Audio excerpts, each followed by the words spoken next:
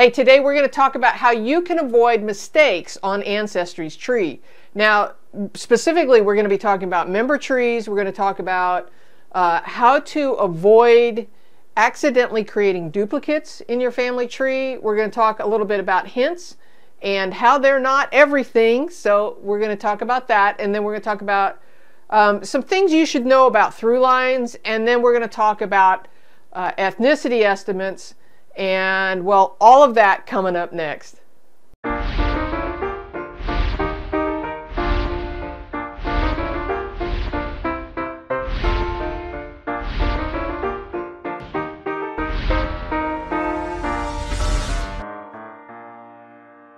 Hey, welcome back to another episode on Genealogy TV. My name is Connie Knox. I am a lifelong genealogist here to help you go further faster and factually with your family history research.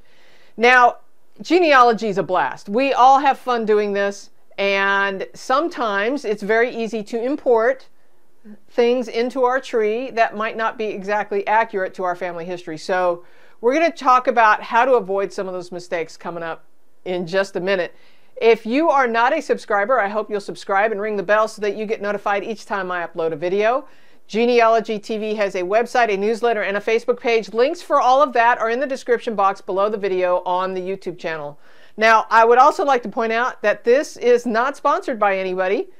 This is not sponsored by Ancestry or anybody else. It's just me putting this out there. So your support is always appreciated. And speaking of that, handouts are available for the information access level channel members, for the patrons at Patreon, and or you can just buy them over there at Genealogy TV. There is a handout for this episode. All right, let's jump over to the computer and learn how to avoid some of those mistakes. All right, so the first thing we're going to talk about is member trees. And how you get there is if you're in a profile for your ancestor and you click over on the hints, at the very top of the screen, the first thing they give you is other ancestry member trees. And I don't understand why Ancestry does this, because I really wish it would be the last thing on the list, because you really should be checking out the documents first. In the hints, some of those hints are being delivered because of member trees, because other members have brought those documents in and said that they belong to this ancestor. And in some cases, the algorithm is also pulling information from the records, and they're pulling the data out of the records using optical character recognition, or OCR. So they're pulling that data out. But also, as members are saying, yes, that's a record that belongs to my ancestor, all of that information together is delivering hints to your ancestor's profile in the view of a leaf that you see on the family tree, right? So when we go over to hints, though, the first thing that we see is ancestor member trees. Well, that's the first thing I ignore. That's the last thing I'm going to look at, and I'll tell you why. I'm going to hit ignore on this, right, and make it go away, because the first thing I want to do is research the records. But that's not what we're here to talk about. What we're talking about here is how you can make mistakes using member trees. And that's another reason why I use member trees last. But let's jump over to a different ancestor. So here I had previously ignored member tree hint, and now it's in undecided because I had unignored it. So if I went over here and I said don't ignore, it is now popping up over undecided, which I thought was interesting because it used to put it back into the new tab, but it's not. All right, so let's go look at the member trees here for Robert S. Dunbar. So we're going to review this. And so this is where we need to be careful, because if we're not, we can accidentally add ancestors to our trees that end up being duplicated. And this is probably one of the more common mistakes I see. So here we have let's look, 10 member trees, and then my tree on this side. So what a lot of people do, they're going to go, hey, let's just make it easy. Instead of selecting over here and saying review selected tree hints, sometimes they're just saying select them all and then review the tree hints. And I'm going to show you the difference right now. So Let's not select them all. Let's just select the first one. And by the way, when you first see these, the top one usually has the most sources. So what you want to pay attention to is sources and records. Photos are fun, stories are fun, you know, it just depends on what you find. But you want to be reviewing these records to see exactly what the details are, right? Exactly where are they getting this information? How do they know that these are the parents? How do they know that these are the children? Now, in my case, on this particular ancestor, I have some of that information already. By scrolling down, you can see that I'm not selecting this second member tree. And they have 15 records here, whereas this one has 17 records. So what they're doing is they're populating the family tree, the other member tree, with the most records to the top of the list. So let's review this. So what we're going to do, now remember, we're only picking this one tree. We're not selecting all. So we're going to hit Review Selected Tree Hints. And once it populates, we can, you know, select specific information. For example, here's a date that is different. We can select specific information, which is fine if we have documentation for that. But the problem is when we just wholesale add stuff, what proof do we have that that fact is correct? Show me the money, right? Where's the documentation? So I'm not going to do that, but I'm just showing you that's one mistake that you can make. If we scroll down a little bit, you can see that here is Elizabeth Dunbar. I have Eliza. It could be Eliza and Elizabeth are two different people. She could have gone by Liz. She could have gone by Eliza. I don't know. I don't have any documentation, again, to show me that this is true. What if everybody attached themselves to this tree and it was wrong? That would become a train wreck, right? Okay, so I scroll down a little bit farther, and this says, children of Robert S. Dunbar and Martha Jane Rogers. Well, that is the wife, the spouse that I have in my tree. But according to this member, if we scroll down, other children of Robert S. Dunbar and Elizabeth Dunbar. So this is implying that there's another spouse that I don't have. Okay. Scrolling back to the top, I can see my own information up here, and I show that Martha Jane Rogers is here, and I can see that I have 8 children right here. And the first guy, his name is John Rogers, and he is born in 1845. Okay, hold that thought. So scrolling back down, I find Robert S. Dunbar and Martha Jane Rogers have John Rogers, according to this member. And there is that information, and I could import new information again without documentation. I would like, it says it's citing the source, but I want to see the source. I want to agree with the source, right? So I've scrolled down to the second wife, which I don't have in my tree. I'm not saying she's wrong. I'm just saying I want to see the documentation. I don't want to just import people, okay? So here what I'm doing is now it says other children. So that makes me think, okay, what other children? Well, here's another John. And he was born about, if I were to import that, he was born about 1821. Same father, 2 different sons by the same name, John Dunbar. Now, does it happen? Yes. Sometimes a father will have 2 children with the same name. It has happened. But, you know, again, show me the source. And it doesn't really show me. There's no way for me to click through to that source. Okay? So this is how mistakes can happen. I don't want to do it. I want to make those decisions for myself. So the last thing I want to tell you about member trees is I love Ancestry members, and a lot of times they're right, but a lot of times they're wrong. So don't automatically import stuff. You know, in this case, this was a specific member tree. Watch what happens now if we go back and do this clicking on all of the member trees. Okay, so I'm back over where that member hint was, and I'm going to hit review again. This time, instead of just clicking the first one, I'm going to select all trees, and it says review selected trees and watch what happens.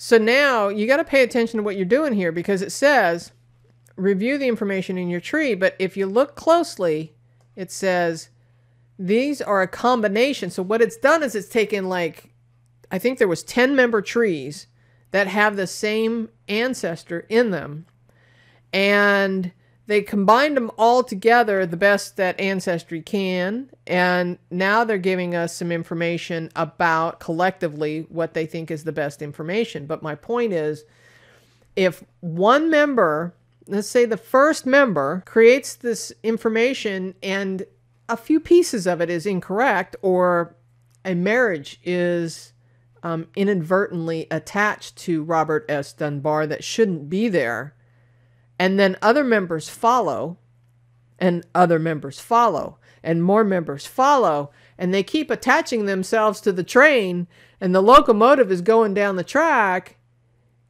and everybody's following, right? Can you get my point? We're going to have a problem here.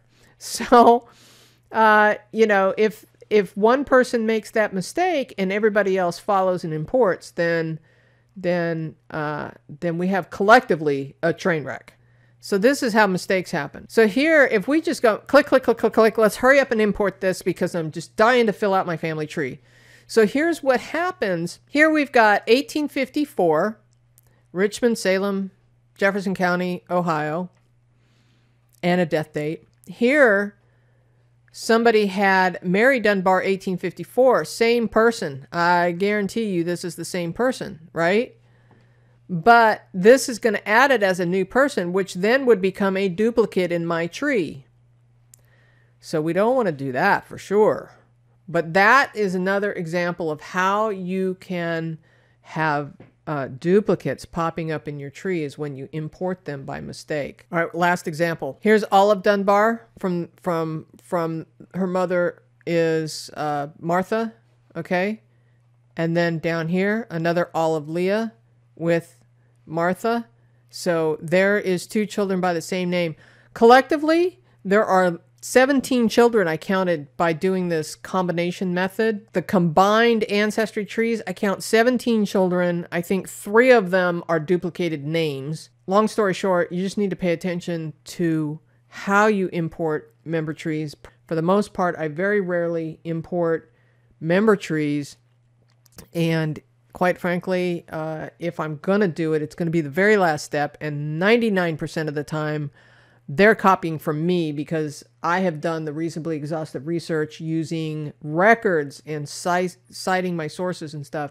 So I am confident that my tree is as good as I can make it, and then we'll find out what the other members are doing. But, you know, sometimes you'll find another record or a photograph or a Bible record or something because that other member is a direct descendant of somebody really close. But most of the time, not so. Okay, so the next thing we want to talk about is hints. And I'm going to tell you right off the top, hints are not everything. And one of the reasons why is because those hints in those leafy hints, that's just the low-hanging fruit that's available to you. And so I'm going to walk you through a quick little method that I use to find everything, okay? So let's just start with this view. So if we look at Nels here, he has, you know, leafy hints, as do all of these people. These little blue dots mean that there's a through line available because I have my DNA attached to this tree. And so I'm seeing those blue dots on some of my ancestor, in fact, quite a few of them. Then this is kind of another form of a hint right here where you have the potential fathers and mothers to take you back another generation.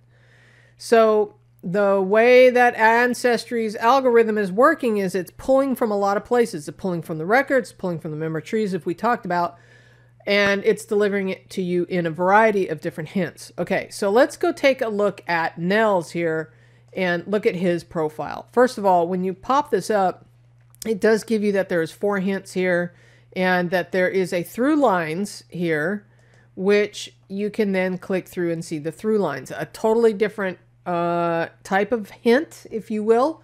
We're going to talk more about that in a little bit. So right now we're going to go look at his profile. And when it pops up, you can see that I've already worked a little bit of this and that there are some records here, and I've got some facts here. In fact, I'm going to turn off the extra family events. Long story short is we have 4 hints that we have not looked at. So let's go look at that. All right, so the first thing that pops up is that ancestry member trees that we've been talking about. So I'm going to ignore that. But when I do, keep in mind that when you ignore these member trees, you're not deleting them. You can find them again right here. So if I ignore that, and then I click over to the ignored hints, the first thing on top is the member tree. So we can always come back to that later. So right now we're going to work the records that are popping up because Ancestry is giving us some clues that this is some real possibilities.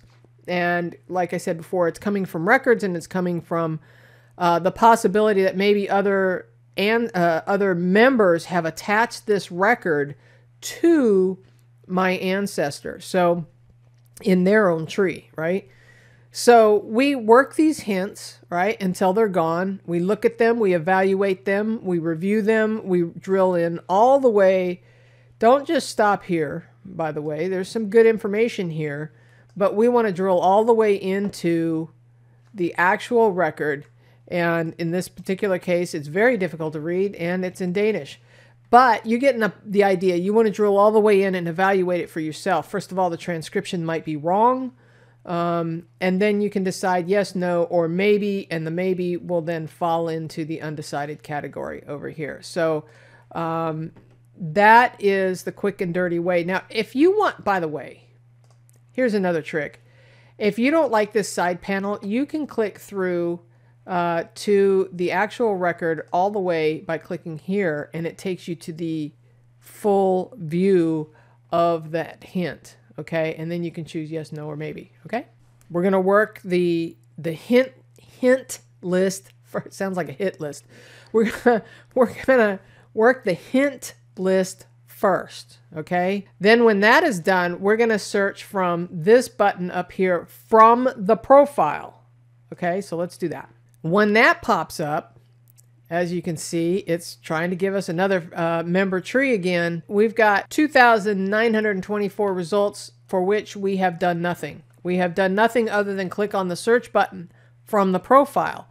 But if you'll notice, it has filled in and pre-populated a lot of this information on the side here. Now we can edit that information by clicking the pencil icon, and we can remove some of that information if we don't want any bias. For example, let's say that we didn't have 3,000 records, potential records for this ancestor, which we know that's not right. But let's pretend for a moment that we come up with 1 or 2.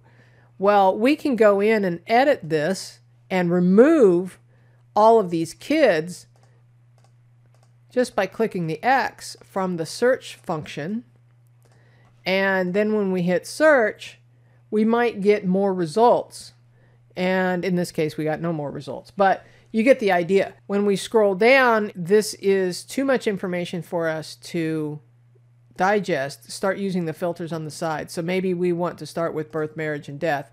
So then we drill that down and we go, okay, birth, marriage, and death. Well, we know he was born in Denmark, so we don't need U.S. records necessarily. Doesn't mean he wouldn't be in them if he moved to the United States later. So maybe what we need to do is drill in and doing a filtered search for the location, which then gets us down to 57 record sets. Okay, we're getting somewhere. So he was born in 1806 and died in 1881. So let's get it down to just the 1800s. Now we have 34 record sets, okay? This says we have 5 results already in our tree, and smart filtering is turned on. For those of you who are not familiar with what smart filtering is, you can turn this off and on. So if you turn this off, what it's going to do is it's going to create, it's going to give you more results from the same record sets that you already have. For example, if you have somebody in the 1850 census and they're already in your tree, then with smart filtering turned on, it's not going to give you any more results from the 1850 census. So if that person appeared twice in the 1850 census, as did several of my ancestors, I would want to turn that off. Okay, so we can actually minimize that too. And now we can sit here and work the 35 record sets that we want. So we can then scroll down and we can decide which ones we think are appropriate for our ancestor. And when we find one, then I'm going to use this as an example. We can right click, open in a new tab, and then we can work that particular record. Okay, so we worked a search from the hints that are here. Then we did a search from up here. Now what we want to do is a search from the card catalog. And so what we're going to do is hit search and drop down to card catalog. And now we are in a fresh search. This is everything that Ancestry has. We have not asked it specifically for Nels or anything. So what we're going to do now is do a search that's going to give us the best chance of finding everything that is on the Ancestry platform. And so what we can do then is search by location first. So we're going to go to Europe, drop down to Denmark. Then I'm going to pick the era. I'm going to say the 1800s in general because he lived within that 100-year span. And now we've got 54 record sets again. That could be potential. So now what we can do is we can also sort by record count, and we can get the best, biggest record sets at the top. So we've got member photos and stuff. Then we've got, oh, look here, church records. Boy, that might be promising. So I'm going to open that up in a right click in a new tab. And then I'm coming over here, and then I'm going to start typing his name. Well, as I start to type his name pops up. So I'm going to click that, and I'm going to let it pre-populate with all this information. So from here, I'm going to do a search. But a lot of times what I will do is I will remove a lot of information. I will remove, for example, the children so that I don't get any weird, unusual. Now, in some cases, I want that. So just keep that in mind. But this will give me a lot more information without if there was a mistake with the children or something. So these records are in Danish. You should be aware of this, it says. So now I can view the records specific to that ancestor. And by the way, that's him right there. So now you're getting a different way of looking at the records for Nels here by using the card catalog. Drop down, search the card catalog. Okay, now once you're done with the card catalog, we've searched, we've used the hints here, we've searched here, we've gone to the card catalog here, and we've searched those 3 different ways. Now we're going to get outside of Ancestry. We're going to go to FamilySearch, or we're going to go to find my, I don't know, wherever, MyHeritage. We're going to go to other places. Maybe it's in this case, the Danish archives online, and search there online. They have a free online archives there from the Danish National Archives. And so we're going to search there. And we're going to do all kinds of other little research outside the Ancestry box. Let's get outside the box and do some research there. So then once we're done with that, then we come back to the hints and we go search the member trees. And we review what trees are available. In this case, there are 2 public trees that have this guy in them. They might have something that I don't, but by the time I get to this point, I probably, like I said before, probably have everything they have. But I might have some stuff that, I found at the Danish archives that Ancestry didn't have. I may not. Now, it might be that those member trees also have some photographs or something, that I don't have. That would be cool.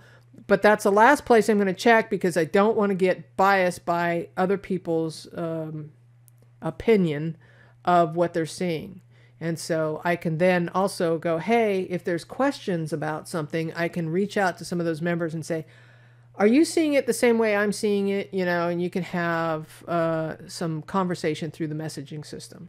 So hints are not everything, those little leafy hints. So you got to have to work it in that fashion.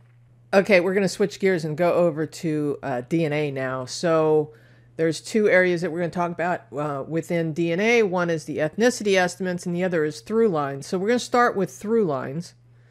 And with ThruLines, you can find that right here. So this is my DNA results, right? And we can click through from here, or we can get to it by clicking the down arrow and dropping down to ThruLines, okay? We click through to ThruLines, we get a view that looks like this, okay? And then what you do is you scroll down, right? In this case, I'm going to pick this ancestor and drill in. Once we're there, we have the opportunity to look at a couple different things. Now, we can slide this around, which is kind of cool. We can open up all of these different matches. We can drill in here. Basically, what this is doing in this view right here is it's giving me the opportunity to see what DNA cousins might be, there's the trick, might be related to me, and the through line showing exactly the path from me to that person, okay? Now, this person over here, you can see the dashed lines. There's some people that are not in my tree. And this person, however, is in my tree, this ancestor, a half-great-grandaunt. And then you see this other Una Smith over here. We got an Una Smith over here. This is one of the mistakes that we can make, okay? So if I were to import this person, right, you can click on this evaluate button and watch what happens. A side panel pops up, and then we can evaluate what's going on. Now, one of the mistakes that I could make is I could add her from this side panel and end up with a duplicate ancestor. Or the other thing I want to point out is there are no records here. There are no records showing us exactly how this person is related. Now, in this case, it was this person's grandmother, so she probably knows from personal knowledge who this person is. So that's good to know, right? But we got to be careful when we're importing. So we'll click on the next button, see what happens. So it says add Una Smith to your tree. So I could click on this and say add to tree. Well, when I do that, I'm going to have two of the same person in there. I don't want to do that. Okay. So I am not going to do that. Unfortunately, I don't see a way here that Ancestry will allow me to say match to somebody already in my tree. So let's just be mindful of that. And what you could do instead is to reach out to this DNA cousin and say, hey, and get the exact relationship here and then add her as a direct descendant of this person. And then the through line would be correct. So one of the things that you need to be careful of is that ThruLines is not perfect. ThruLines is built on the back of other people's trees. And so you really need to use it as a hint feature. It is not exact. It is not guaranteed that these through lines are accurate because it's making assumptions based on other DNA test takers and what they've put in their tree. So long story short, just be careful with through lines. You can use this evaluate to eventually add somebody to your tree. But be careful that you're not adding two people. See, the death dates are the same, 1980, 1980. This is going to be the same person. I can almost guarantee it. So let's just be mindful of that. And let's jump over to ethnicity estimates. Okay, so back on the DNA homepage, we are here, and here is where you're going to find your ethnicity estimates. Let's drill into that and see my ethnicity estimates. Check it out. Okay, so when this pops up, one of the things I want to tell you is ethnicity estimates are just estimates. Please don't put any weight into exact percentages. You know, I find it just more for entertainment than it is anything else. These will change over time. So the biggest mistake that I see people making is they're making the assumption that those estimates are exact. And for example, here, this says I'm 20% Swedish and Denmark, right? Like that territory, if you will, that part of the globe says, well, I know that I have about 25% of my ancestry that directly goes back to Denmark. Okay, great. But it's not perfect and it's not exact, and it will change over time because these ethnicity estimates are created based on reference panels. So they've gone out there around the world and they have said, let's find some people who are deeply rooted in these areas and we'll use them as a reference panel, and we'll go and study their ancestry and make sure that, you know, yes, it is deeply rooted to 200 to 500 years and etc. Right? So they've done this, they've got a reference panel, then they compare all of us to the reference panel. Well, one of the things you'll notice is if you go from one service to another, say you go to MyHeritage, 23andMe, all of the others, Living DNA, they're all going to be different because they all have different reference panels and they have different algorithms. So these are estimates. I really think that they should put estimate in front of ethnicity because that is the operative word. And so, you know, while ethnicity is interesting to look at and can provide us clues, it's not exact and it will change over time because what's happening is now AncestryDNA has the biggest, I mean, right now they've got over 20 million test takers, way bigger than everybody else. So you're going to find more DNA cousins there. But my gut instinct is telling me that their reference panel is probably the biggest as well. Now, having said that, let me show you my ethnicity estimates from a few years ago, and I'll explain why. Okay, so here you can see a screenshot. Now, this one over here on the left-hand side is a screen grab from 2018 when I did my ethnicity estimates then. And you can see that like here it's England, Wales, and Northwestern Europe. Well, now they've separated out Wales. Wales is down here, and England and Northwestern Europe is grouped together. So as time progresses, what they're doing is they are breaking apart these regions as they learn more and learn more and learn more. So they update these estimates about once a year, usually in late summer. And so this is my estimates from the late summer update. This is September 2021. And I happen to know that this one was from 2018 because I grabbed it then. So, but if you'll notice 47% here, 47% here, even though they have broken out Wales and this has 2%.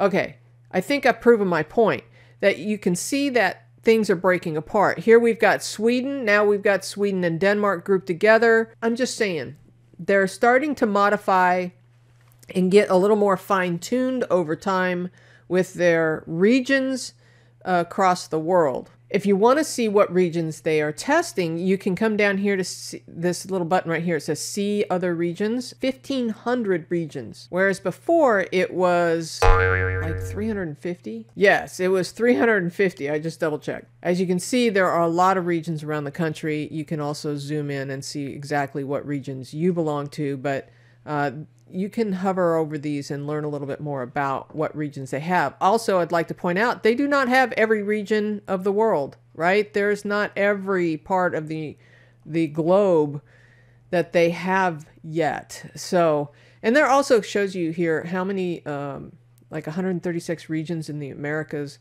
you know, 57 in Asia. So ethnicity estimates, just keep in mind that they are just estimates. Don't put a lot of weight in them. I don't. It is kind of fun to play with if you click through and, you know, you can learn a little bit more about it. You can read a little bit more about it. For the most part, I don't even look at them. I really don't. Hey, I hope you learned something new today. It's always fun to do genealogy, but we want to make sure that we're doing it accurately. I want to remind you there is a handout for this episode. Links for that information are in the show notes below. And, well, there are more videos over there, I think, for you to learn a little bit more. So we'll see you next time. Bye-bye.